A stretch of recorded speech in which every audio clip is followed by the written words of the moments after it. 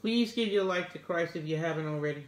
He loves you all. He loves each and every one of us. And you want to have that personal relationship with you. Please give your life to Christ if you haven't. With that being said, we're going right into scriptures. And today, Father God has given me Hebrews chapters 7 through 9. And we shall read them. Hallelujah. Hebrews chapter 7. For this Melchizedek, king of Salem, priest of the Most High God, who met Abraham returning from the slaughter of the kings, and blessed him, to whom also Abraham gave a tenth part of all, first being by interpretation king of righteousness, and after that also king of Salem, which is king of peace, without father, without mother, without descent, having neither beginning of days nor end of life, but made like unto the Son of God, abideth a priest continually. Now consider how great this man was, unto whom even the patriarch Abraham gave the tenth of the spoils. And verily, they that are of the sons of Levi, who received the office of the priesthood, have a commandment to take tithes of the people according to the law, that is, of their brethren, though they come out of the loins of Abraham. But he whose descent is not counted from them received tithes of them, and blessed him that had the promises. And without all contradiction, the less is blessed of the better. And here men that die receive tithes, but there he receiveth them, of whom it is witnessed that he liveth. And as I may so say, Levi also, who receiveth tithes, paid tithes in Abraham, for he was yet in the loins of his father when Melchizedek met him. If therefore perfection were by the Levitical priesthood, for under it the people received the law, what further need was there that another priest should rise after the order of Melchizedek, and not be called after the order of Aaron? For the priesthood being changed, there is made of necessity a change also of the law. For he of whom these things are spoken pertaineth to another tribe, of which no man gave attendance at the altar. For it is evident that our Lord sprang out of Judah, of which tribe Moses spake nothing concerning priesthood. And it is yet far more evident, for that after the similitude of Melchizedek there ariseth another priest, who is made not after the law of a carnal commandment, but after the power of an endless life. For he testifieth, Thou art a priest forever after the order of Melchizedek. For there is verily a disannulling of the commandment going before for the weakness and unprofitableness thereof. For the law made nothing perfect, but the bringing in of a better hope did, by the which we draw nigh unto God. And inasmuch as not without an oath he was made priest, for those priests were made without an oath, but this with an oath by him that said unto him, The Lord sware and will not repent, Thou art a priest forever after the order of Melchizedek. By so much was Jesus made of surety of a better testament. And they truly were many priests, because they were not suffered to continue by reason of death.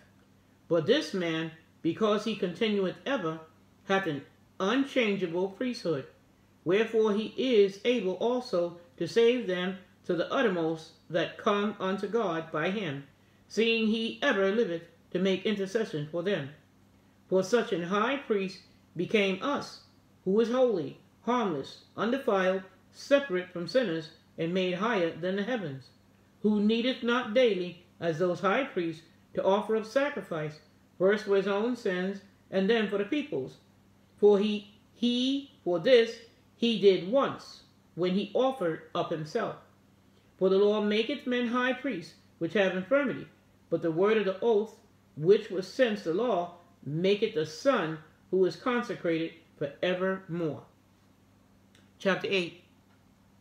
Now of the things which we have spoken, this is the sum.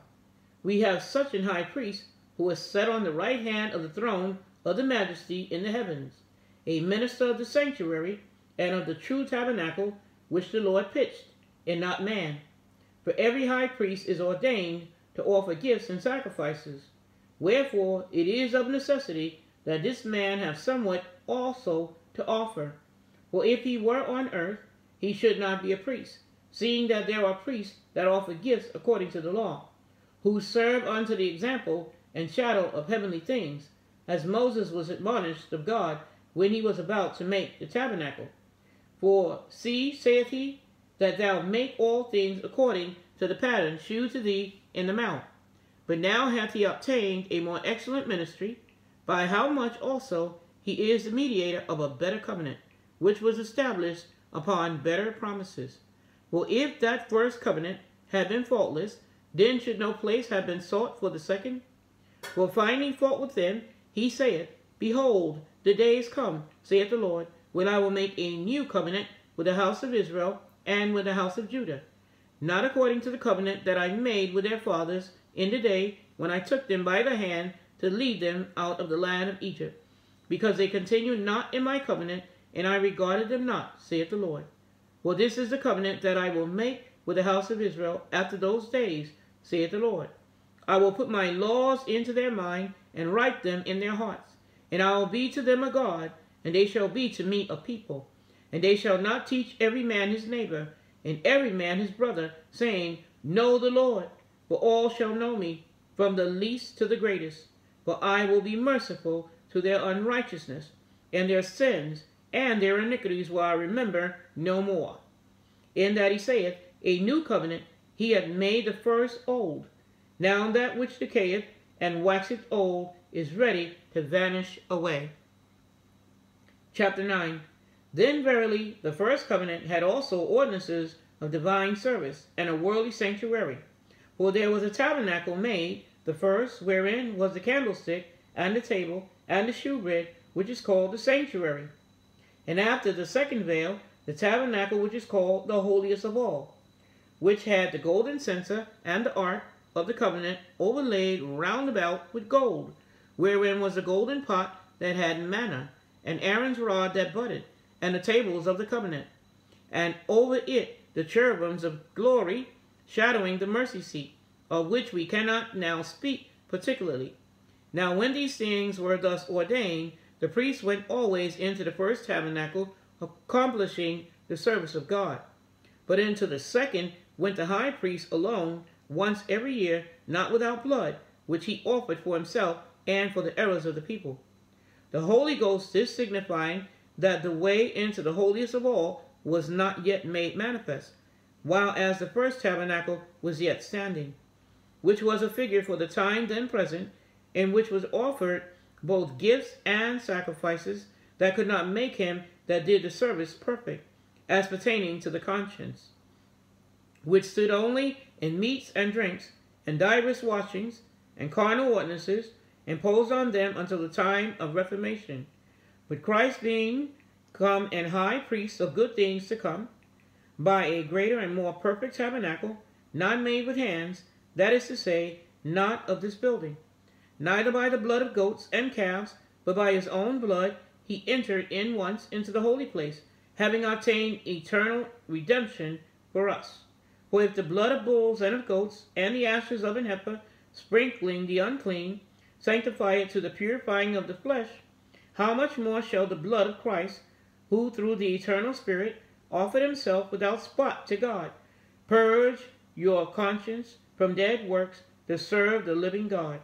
And for this cause he is the mediator of the New Testament, that by means of death, for the redemption of the transgression that were under the first testament, they which are called might receive the promise of eternal inheritance. For where a testament is, there must also of necessity be the death of the testator. For a testament is of force after men are dead, otherwise it is of no strength at all while the testator liveth. Whereupon neither the first testament was dedicated without blood. For when Moses had spoken every precept to all the people according to the law, he took the blood of calves and of goats with water and scarlet wool and hyssop, and sprinkled both the book and all the people, saying, This is the blood of the testament which God hath enjoined unto you.